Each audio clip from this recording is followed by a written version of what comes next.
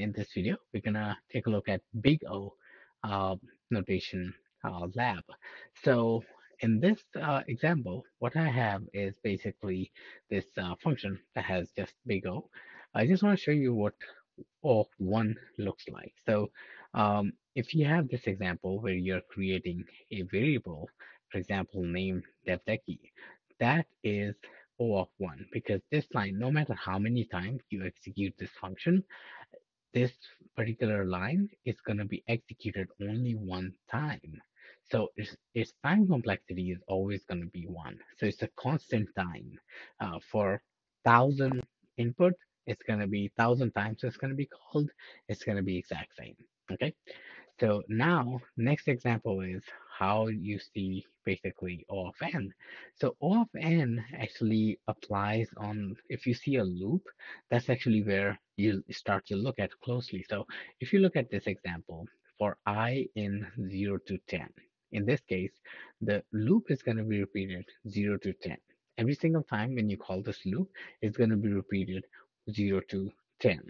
Okay, so that means if 10 is n, okay, this algorithm's time complexity is going to be O of 10 or O of n. 10 in this case because it's going to execute 10 times or 11 times basically, but O of n is basically, you always mention or you always talk in generic n and m terms. You don't talk like, 11 or 12 or anything like that.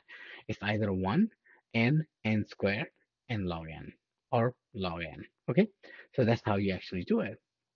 Well, for example, this line, this particular, these three, 33, 34, and 35, these lines are going to get, for a single call, it's going to get executed number of times. Number is defined by the loop that's going to run. So that's why it's actually n.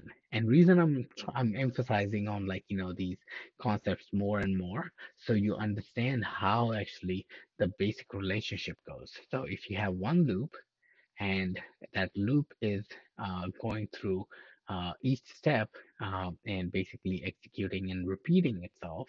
That means if it's repeating n times, then it's O of n. Okay, now moving on, O of n squared. Okay, n squared is basically loop inside loop.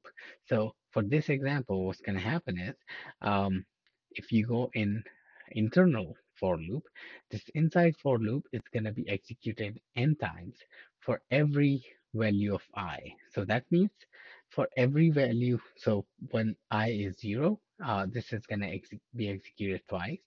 When I is 1, this is going to be executed twice again. Then I is 2, it's going to be executed twice again. So that's that's why actually it's got two loop, and two loops are basically inside nested inside each other. So that creates a situation where you have O of n squared because n times n times 2, or not n times 2, n square basically is what the time complexity for this is. Okay, now n times m is similar, but you have loop inside loop, and for the internal loops run for every single output for the external loop. So that's how O of n times n to the power m works.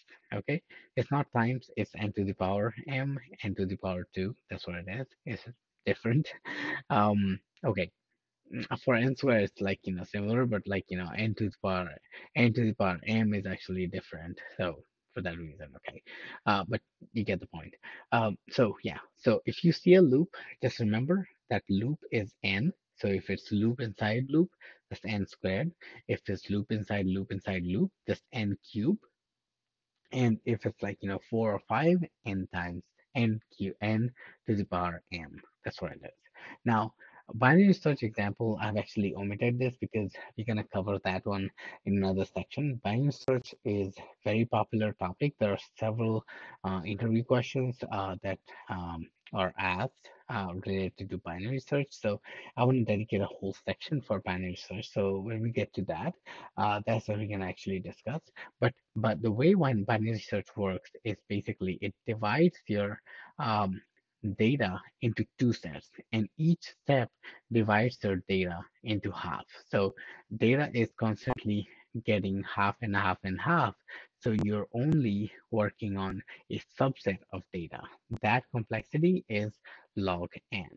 Okay, so if let's say if you were to compute the time complexity for this big O, in this one, the most significant is this n to the power m.